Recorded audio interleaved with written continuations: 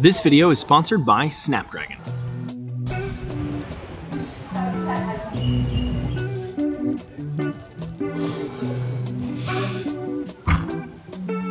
Not too long ago, Apple released their M-series chipsets on their lineup of laptops. And that Apple M-series lineup of chipsets, which are using this new architecture, has caused quite a stir in the world of computing. Now, if you're not familiar, there is a newer architecture for computer chips that is different than the much more common x86 architecture that most laptops run on. Without getting into too much detail, nowadays this newer architecture is generally considered to be better at performance per watt, aka higher performance while utilizing less power, because of the way that it handles delivering instructions from the software to the chipset itself. And we're now regularly seeing it beat out x86 chipsets in terms of just pure performance even. And so, we've all sort of been wondering when Windows will finally get a new architecture-based custom chipset of its own and gain all of the benefits of performance and battery life along with it. And well, now, we might just have it.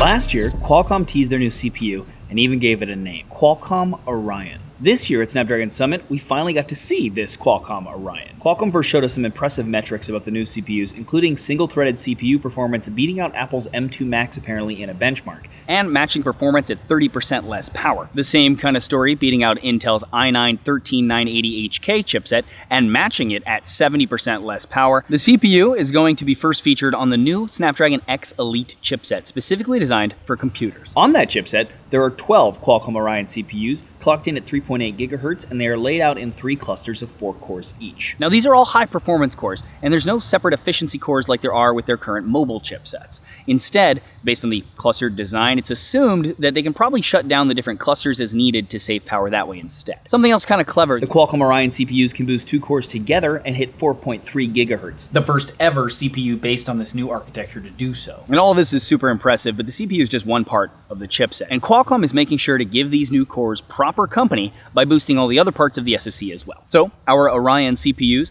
are connected to the fastest type of RAM available, LPDDR5X. I also have a Decodr deep dive on RAM if you're curious, I'll link that below. And that is also connected to the other systems like the latest gen Adreno GPU, which is Qualcomm's own custom GPU they've had for a while now. And they showed some equally impressive figures they have on that, including 2x performance gains over the i7-1380H integrated GPU and matching its performance at 74% less power. And then it's also connected to a hugely beefed up Hexagon NPU, or Neural Processing Unit, which is Qualcomm's specific processing unit for AI-based tasks. The Tensor Accelerator block part of this, for example, is 2.5 times faster than the last gen, and we have a 2 times larger shared memory/cache, something Qualcomm has been improving upon further and further with every chipset that they've been making for years now, really. And so the claims here for AI performance are, as expected, even more impressive, including hitting 75 TOPS, or trillions of operations per second, for the Snapdragon X Elite utilizing all of the chipset, and 45 TOPS on the NPU alone of the chipset. Also, it is worth noting that the new Qualcomm Oryon CPUs are also going to be coming to their Snapdragon 8 mobile chipsets next year, which will be interesting for sure. Since we got to see the impressive in its own right Snapdragon 8 Gen 3 chipset that launched alongside the Snapdragon X Elite at this year's Snapdragon Summit, their big event for the year, it already has 30% faster CPU, 25% faster GPU, and a 98% faster NPU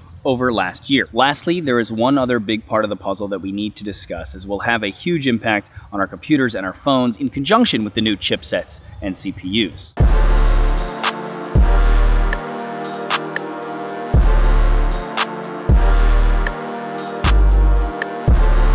I do feel that this generation of AI, Gen AI, has, I think, the potential to be, quite frankly, as big as, say, the mobile revolution that you're very much part of, or the cloud revolution, or the web and the PCs, that class. What Satya Nadella, the CEO of Microsoft, just said is something we need to talk about, because generative AI is going to show up more and more in our applications on our computers and our phones. And this is something that Qualcomm is betting on this year, as they're positioning both the new Snapdragon X Elite with the new Qualcomm Oryon CPUs and the new Snapdragon 8 Gen 3 chipsets as being able to handle these generative AI models completely on device even, easily and without needing to go to the cloud at all, which is better for privacy, but also, importantly, performance too. And honestly, I'm someone who has kind of just started using generative AI stuff within my own workflow, like Photoshop's generative AI expand feature when I needed a vertical image for my otherwise horizontal thumbnail that I took. These are not real pants. No one noticed. As well as using automatic generative AI captions for my reels in DaVinci Resolve, the editing program that I use, and even telling Resolve to use generative AI to transcribe all of the audio and all of the clips I have so that I can then search through them all for specific words to get to the points in those clips where that word was said, instead of having to scrub through footage for hours. And so, during Snapdragon Summit, I've been honestly excited when we even got to see some pretty cool real-world demos of various on-device AI-powered processes running on the new chipsets, and in some cases, on the new Qualcomm Oryon CPUs. Now, we saw a bunch of demos, but some of the ones that stood out particularly to me were one, for example, where we saw a demo on a reference device with the new Snapdragon X Elite chipset in it that could generate images using prompts in under a second, compared to the much longer time that the cloud-based Photoshop does. The Snapdragon 8 Gen 3 reference device we saw could even do the Stable Diffusion demo in under a second as well. There was also a demo with Generative Expand, like what I mentioned I used on the thumbnail, running on another reference device with the Snapdragon 8 Gen 3 inside, and was able to do that faster than the cloud-based version as well. We also had a full-blown ChatGPT-like interactive assistant that you can ask questions to and get full answers from, again, faster and running entirely on the device, which kind of shows how Copilot, the ChatGPT-based new assistant in Windows that Satya was referencing in his interview, might utilize the new CPUs to do, as well as the full AI stack of the chipset, of course. And even Resolve was here.